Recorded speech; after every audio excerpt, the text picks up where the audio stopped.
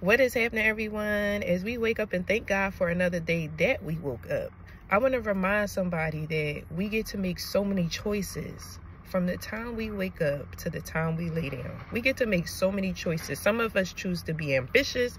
Some of us choose to go to work. Some of us choose to go to school. Some of us choose to stay on track. Some of us choose to stay off track. Amen. But I want to remind somebody today to make the choice out of all of the choices that we make. Make the choice to stay away from people that don't have your best interests at heart. Let's do that. Because those people had a chance. See, there you go. Some people had, amen, the chance to form a weapon against us. And although it did not prosper, although we have forgiven hearts, if they had the chance to form that weapon again, they would. So if we keep that in mind, it will motivate us to make the choice to stay away from those type of people that don't have our best interests at heart.